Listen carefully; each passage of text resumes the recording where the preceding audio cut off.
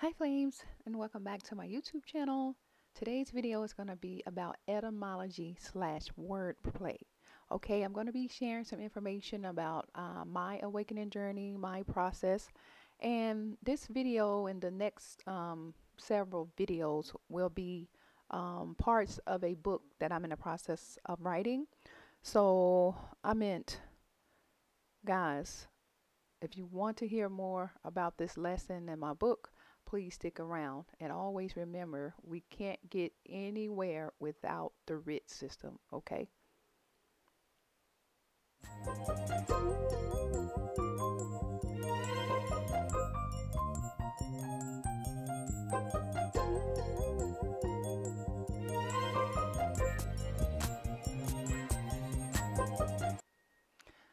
All right, guys. So, as we've all heard before, well, at least those who want to hear, we've heard about a topic called the Big Bang Theory. Okay, we've heard about that several times, especially if you're part of the awakening or the know thyself journey. Okay, so of course, in the beginning, there was stardust. There were a being whom created this phenomenon. Okay, so we're not going in depth in that, but we have to know where you came from. That's what etymology means, origin, in order to know where you're going. All right. And also in order to accept the path of your journey, we need origin, we need etymology. Okay. So this has everything to do with words. Words are spells. Okay. And if you don't yet receive that data, or that expression, words or spells, just stick around and kind of learn for yourself. So anyway, words. What are words? Well, we're just seeing some slides here, and we can bear witness that we did not see any so-called words. We've seen parts of us, okay, which we are a reflection of the universe. We've seen parts of us, okay, that dwells, that resides within the universe, okay. Here you have an image of the structure of the universe, or the synapses by the synapses of the human brain. Okay, so again, do you see any words within these images? I do not. I just see members of the system. Now, system, if you go back to etymology, it just means the stem of the star. They said all people are living things are stars in some form or fashion. Okay, so there's not one form to the universe slash universe's creatures, okay, or living things that she created or reproduced. So I know, with that being said, we can now confirm that words are spells. Is that's a learned behavior, okay, to speak. And if you go back and look at the etymology of language, you will hear the word witch, and you will hear the word lang, which means tongue. And if you look up another word called languish, you will further confirm that there are no such thing as words, okay? So we're learning today about etymology and the way we communicate initially, and since the beginning and from the beginning, is telepathy. Study telepathy, break down that word and study etymology, okay? So it's just the way the cell communicates via its senses, okay? So we are moving right along to wordplay. I know I've shared that when my ancestors first alerted me or resuscitated me from the dream world, from the death sleep and death is one and the same. One of the first things they told me was beware of wordplay. Okay, beware of wordplay. And I had no foreknowledge that words were spells. Okay, but I do now.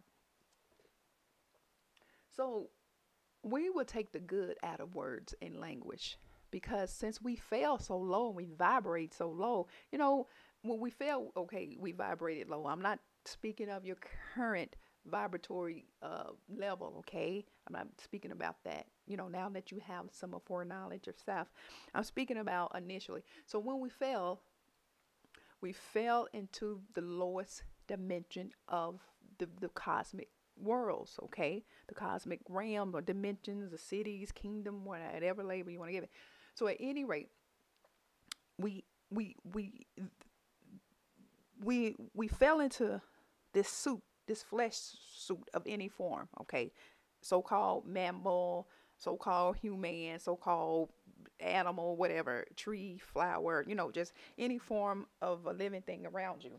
That's a form of light slash life. So we fell low, guys. And so the ultimate goal is to return home. In order to return home, our ultimate mission, our MO, is to know thyself. For the beginning of wisdom is to know thyself. And we know that via experiences or via ancient memory. Okay? So we have to know the head of the house. We have to learn what that is in us, and that's, we call it the soul slash I. Okay, in order to get there, since we vibrate so low and we're on such a kindergarten frequency, and we are, go study the etymology of kindergarten, we have to learn things in block form, Matt, okay? Meaning someone is holding our hands, telling us what is. And we're learning that what is what isn't. Okay, guys, we are so much more than we were taught. So, but at any rate, in order to learn, we have the basics. They gave us an alphabet system.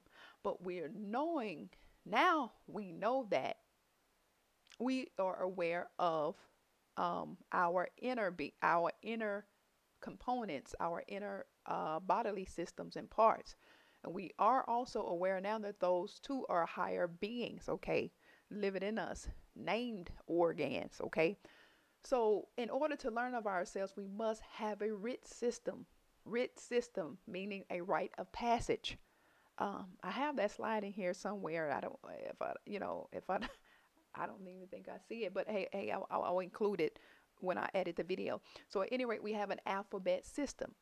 If you go into the ancient alphabet or writ system or the ancient kingdoms, in the Britannica or the different kind of dictionaries or different kind of religious texts, you will see their alphabet system. And the most popular and the most important one is called the Hebrew system, the ancient Hebrew system. Thereby, we have a lot of words infused with the Greek alphabet.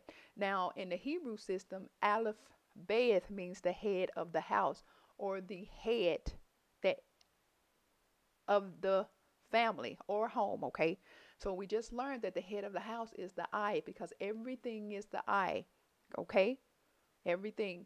So you can gather that information from your ancient memory, if if you have that wherewithal, that authority, if you one of the fallen ones, or you can grab that information from Gnostic scriptures. Everything is the I, okay? And the eye observes, the eye senses, the eye sees. Okay. Another writ system is that we've been learning about is the meta netter. Now, this is, to me, is the ultimate writ system. Okay, because it expresses the gene. We express whatever we're seeing, touch, tasting, perceiving, judging, etc. Did you get it? It's just our thought forms slash senses has the capacity to communicate via telepathy to knowledge.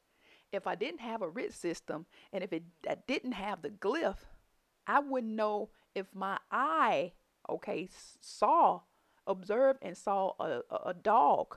Then I wouldn't know what a dog was had I not had a writ system in the back of my eye or slash brain, okay? So again, every bodily system and its components, its hormones, its cells, so its chemical messengers, so on and so forth, blood, plasma, all of that, so forth, is labeled. Okay, once we get in the basis of of etymology or writ system, we know that every bodily system is attached to a number and a letter. Okay, so they say we have roughly 11 bodily systems. Okay, if that's the case, then there should be only 11 alphabets. Well, what happened? Again, we fell in the reptilian, low vibe reptilian, the lizard children. We fell into their kingdom. And in order to keep us trapped so they can make steal our gold, they gave us an alphabet system, that writ system.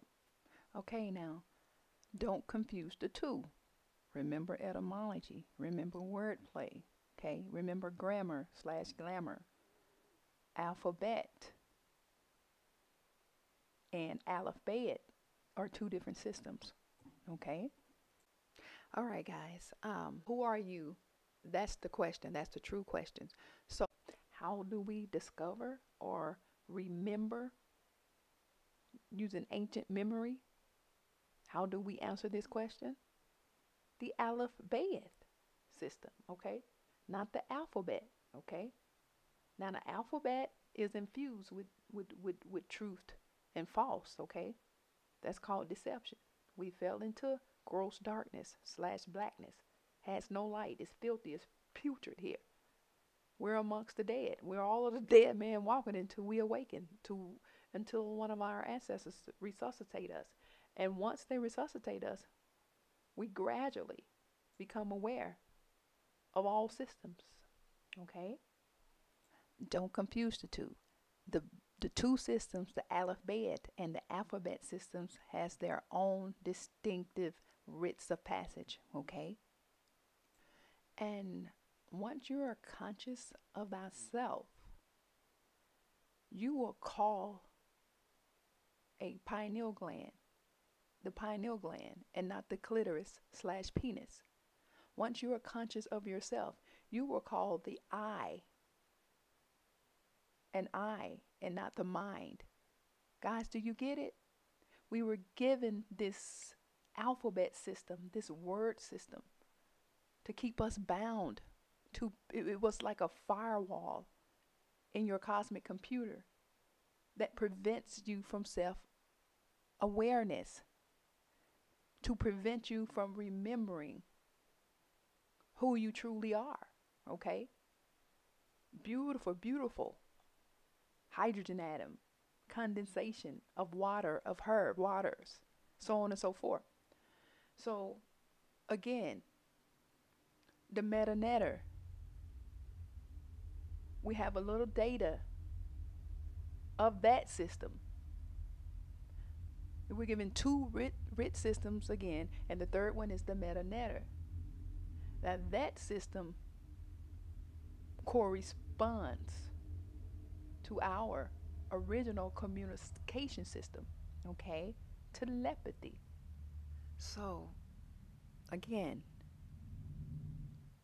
they wanted to keep us confused and dumbed down. Hence the reason we were given a witch-like or pseudo writ system, okay? In that writ system, we have alphabets, so-called hieroglyphs, okay, or pseudo hieroglyphs that describes or labels something other than our true cosmic forms, okay?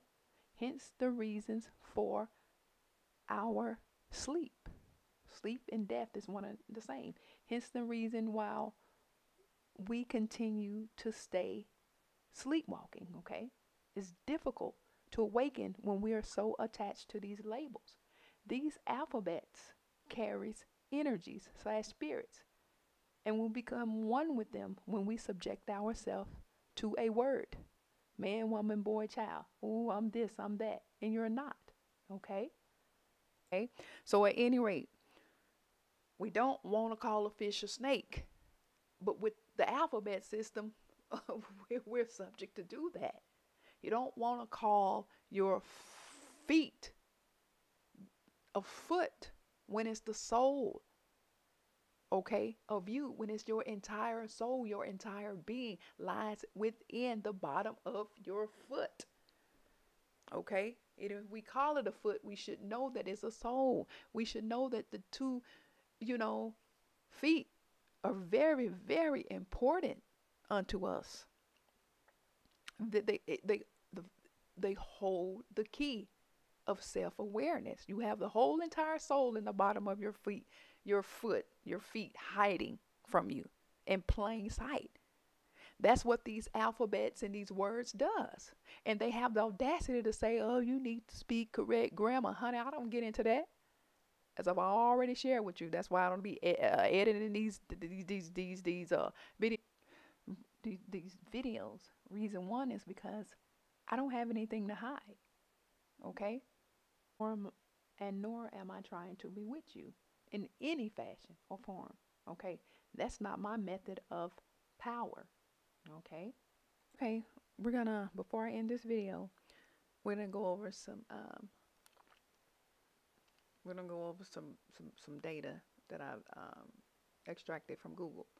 So we know that the English, in English means angles, English. Okay, so we're trapped in angles down here. Prisms, angles, English. We know that it derived from, as we said earlier, I said that this it's just a messy language, okay? It's mixed up with everything. Hoodoo, voodoo, everything. So we talked about a writ, a rite, W-R-I-T, R-I-T-E, R-I-G-H-T, is one and the same, okay? Remember etymology, remember wordplay. Wordplay is when they give you about, like I just mentioned, 2 or 3 words, the same words, different spelling, different meanings, all right, to keep you caught up, to keep you bewitched, glamorized, voodooed. It's just a ritual, okay? It's a ritual being performed on us every time we speak. Because again, the words are self-destructive. We speak against ourselves. Every time we use these words, versus telepathy, the gene expressing itself, the senses expressing itself, your cosmic power, your senses expressing themselves, then we just shipwreck. And that's just what they want. Speak correct grammar. Honey, that's glamour. You're being bewitched, okay? But some people love that because, again, everybody here is not from the higher realms. Everybody then falls. Again, go watch the movie Bliss. There's about 90% of the people, the lizard children, included with the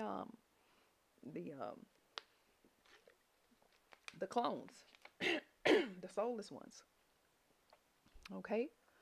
The eye takes us all places. All places. Helps you see, touch, taste, all of that. All of that is one eye. All of your senses and more. Here it tells us that it doesn't have a writ system. Writ writing, they try to trip you up with the definitions. To do what? Keep us bound by gross darkness. Gross darkness, not darkness, gross darkness, blackness, filth, wickedness, perversion. Okay. Also, I mentioned there are no vowels. I learned this from the other side. There are no vowels at all. Well, that ain't even important. It's not to you, but to someone that has a soul, it is. You want to know how to get to the top, if need be. You don't want to know we want to know how to call out to help the correct way, in the correct manner. Guys, all the English language is a trainer, is a teacher to teach us how to behave in the low vibe reptilian's kingdom, the low vibe lizard reptilian kingdom. Okay, now I want to sum everything up. We learned about etymology today / wordplay. It's very important. Why? Because it keeps us bound when we speak incorrectly. We are performing rituals, ceremonies, spells upon ourselves and those of others, that we were given words to blind us from self-knowledge. Okay? By all means, we must unlearn this behavior. Okay? We must uninstall this alphabet system, the alphabet application within us. Okay, it's a part of a journey, anyways, whether we want to or not. It's inevitable. We must unlearn these learned programs or behaviors. Even as I speak, the Great One is spreading her waters and shining her light upon her children. Hence the reason when you astral projecting, you may be seeing a lot of water. Well, that means wisdom, okay? Ancient wisdom, which is self-knowledge, knowledge of the true one, which in turn is knowledge of us, because we are part of that system. We are part of that being, okay? So at any rate, the ultimate method of communication is cosmic telepathy, okay? This is when one expresses its senses and we can interpret that wavelength, okay? That's the way of truth. Truth is light. Study the cell systems, okay? Study the way they travel. Guys, study the way cells communicate one to another. Study the way senses responds to stimuli, external forces, okay? Guys, study the synapses system. Is it not the street system or the highway for cells to pass? Is it not the rite of passage for the cells? Guys, demonstrated so eloquently are the ultimate communication systems of the higher consciousness or the higher dimensions. Okay? Guys, we've learned a lot of things today. We can continue in 24/7, 24 hours a day, 7 days a week. We know that's BS because we just learned the RIT system. We can continue to call those parts of our consciousness or bodily system the labels that we were given according to the snake kingdom RIT system, their alphabet system, their language system, or we can choose to redirect our paths into the paths of righteousness or balance. All right, guys, we'll chat soon. Also, I left these slides up so that you can get a true glimpse of your true nature, of your true form. All right, later.